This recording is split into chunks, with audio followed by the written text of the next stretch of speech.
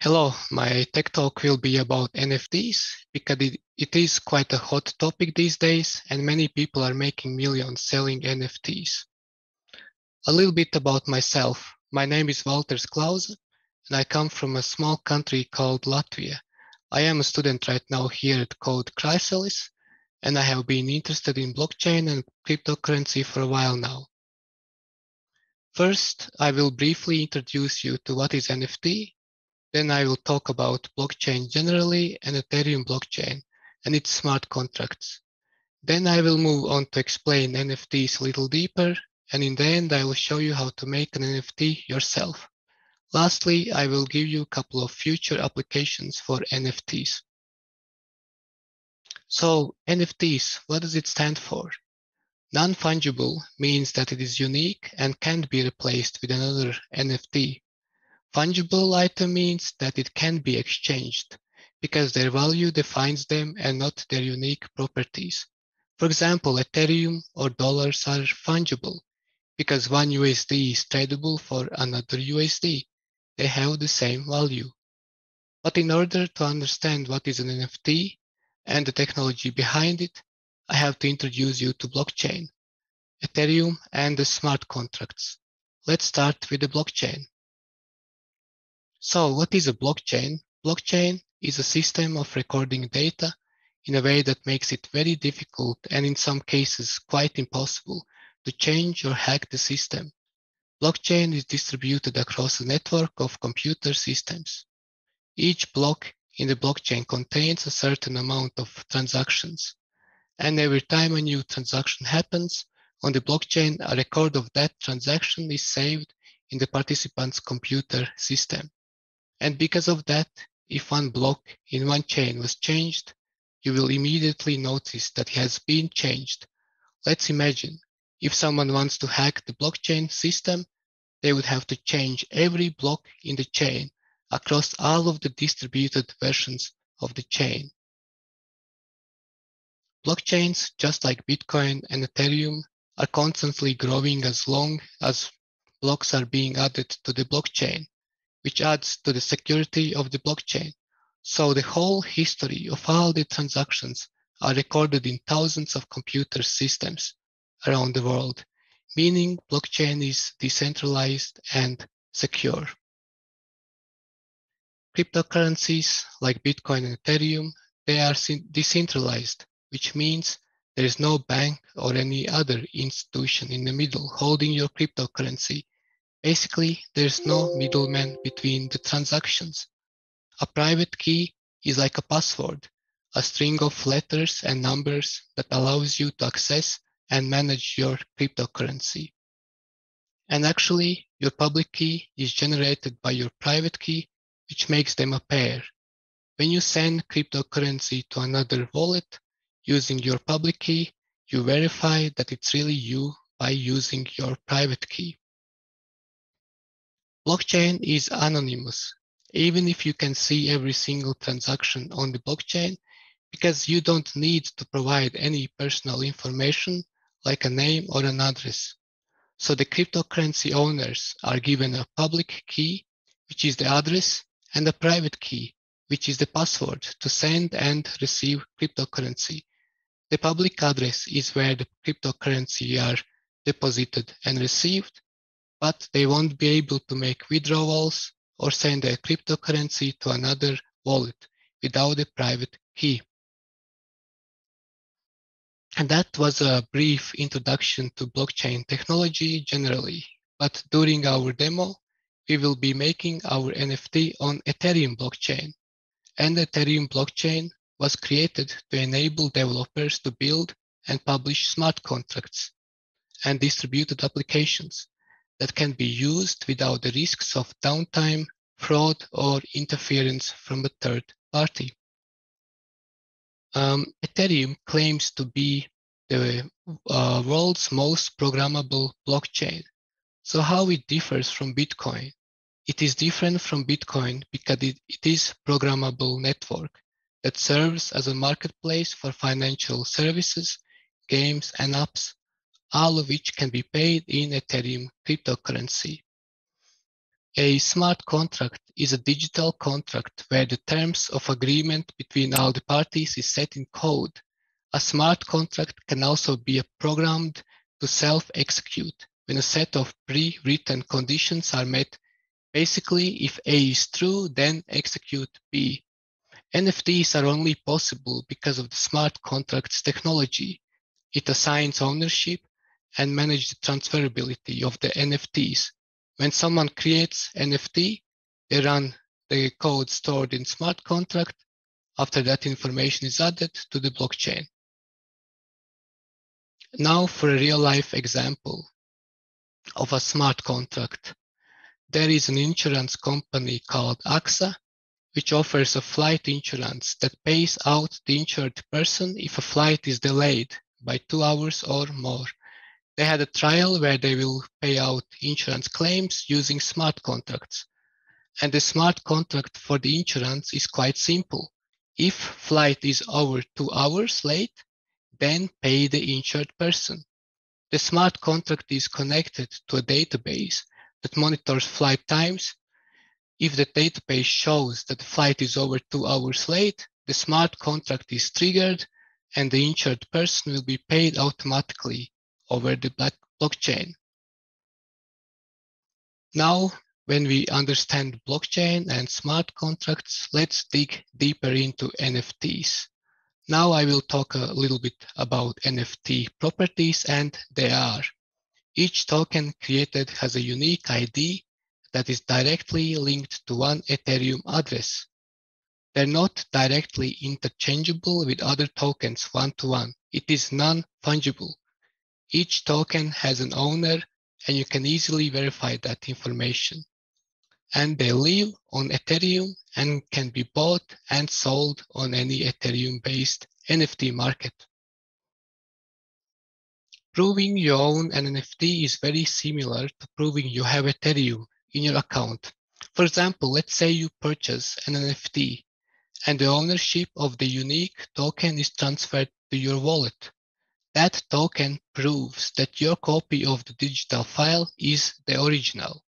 Your private key is proof of ownership of the original, and the NFT's creator's public key serves as a certificate of authenticity for that particular NFT. Another way to think about proving you own the NFT is by signing messages to prove you own the private key behind the address. Also, no one can manipulate it in any way, and you can sell it or you can hold it forever. And if you create an NFT, you can easily prove you're the creator, you determine the scarcity, and you can sell it on any NFT market or peer-to-peer. You're not locked into any platform, and you don't need anyone to intermediate. NFTs are giving artists a unique opportunity to sell their work. For example, artists no longer have to rely on galleries or auction houses to sell their art. Now, the artist can sell it directly to the buyer as an NFT, which let them keep more of the profits from the sale. Artists can also program in royalties, so they will receive a percentage of sales anytime their NFT is sold to another person.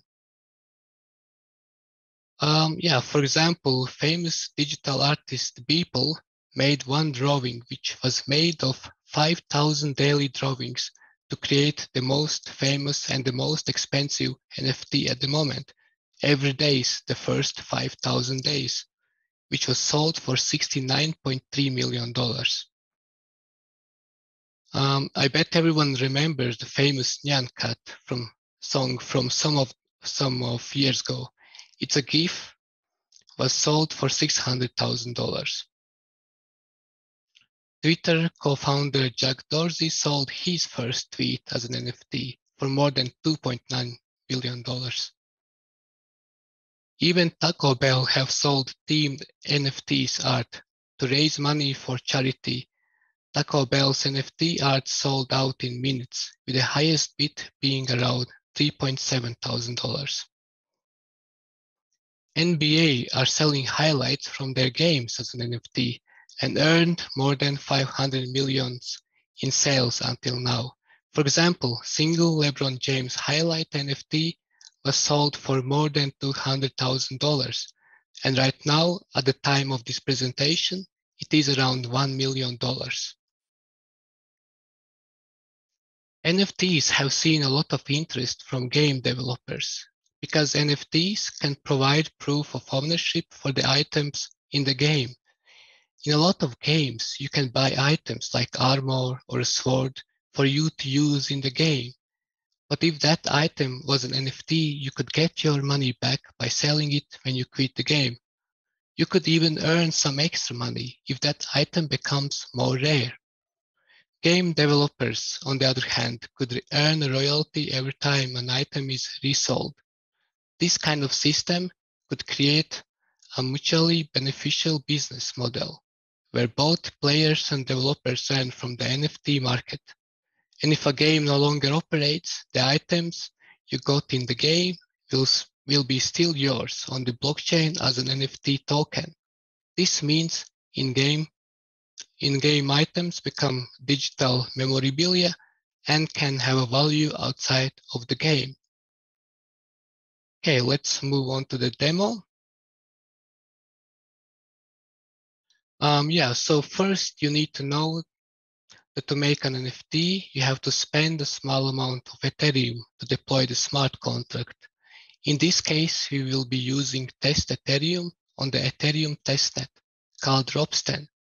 As the name implies, it's a testing network that runs the same protocol as Ethereum does and is used for testing purposes before deploying on the main network. For this, we will need a MetaMask wallet. It is a Google Chrome extension. There are already many tutorials on how to install it, so I will not be showing that today. Okay, let's click on our MetaMask wallet. And what you need to know is that you need to be on the Ropsten test network. So if we click here, we will be able to see all the networks. And we just click Ropsten test network. As you can see, I have 4.7 Ethereum in my wallet. And with the freshly made wallet, you will not have any. So to get some, you have to go to the faucet.ropsten.be. Then what you have to do is you have to copy your public key and then paste it here. Then press the button Send me test Ether. In like 30 seconds, you will see 0.3 Ethereum in your wallet. We will be making our NFT on Rarible.com, NFT marketplace. So let's explore it a bit. Here we can see the top collections in one day. And yeah, like right now, many people are making these collections of NFTs. These collections are very similar to the first ever NFTs, which was a collection of 10,000 CryptoPunks made in 2017. The collection of CryptoPunks have 6,039 male punks and 3,840 female punks, and all of them have unique characteristics. For example, 303 punks have mutton chops, 286 punks with 3D glasses, 94 punks with the pigtails, and so on. And the price of these NFTs depends on the rarity of the characteristics they have. And already almost all of these, those CryptoPunks cost at least $1 million each. And the most expensive one was recently sold for $11 million. Here you can see one of the examples of collection. As you can see, there are many different like monkeys, and each of them have unique characteristics. Then you can see people selling their individual NFTs, then top sellers, and of course live auctions. But yeah, let's get to making your own NFT. So what we have to do is we have to go to ropsten.rarible.com because we are using the test network. And then the first step is to sign in with your wallet. So we have to choose sign in with MetaMask. Okay, we are in. Then we have to press create. Then you have two options. You either have to make single or multiple. This time we will be making a single NFT. So let's click on that. And then you have to upload a file. You can upload many different files like image, video, GIF, or audio. So let's choose a file. Okay.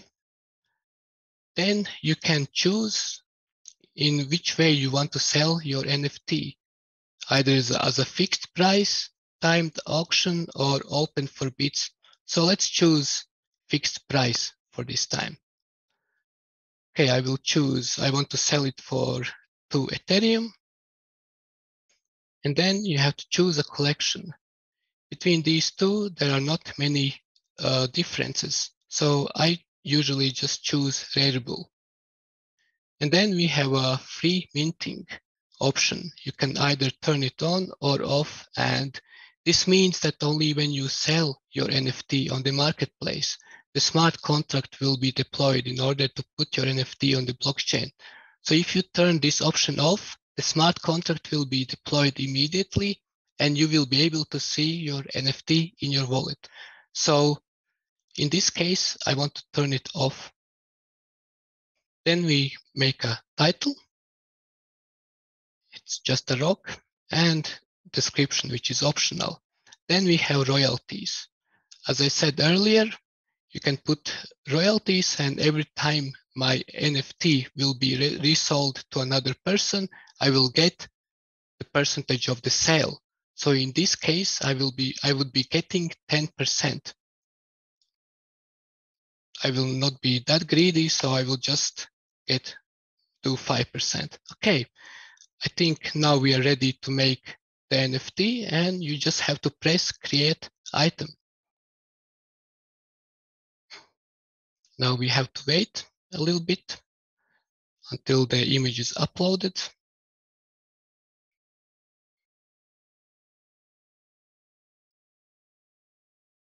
It's taking a little while, and then we have to confirm. So this is the smart contract.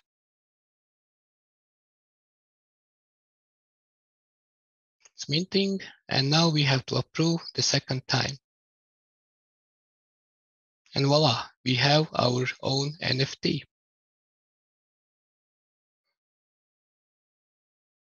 Okay, so this is the end of the demo. Let's get back to the slides.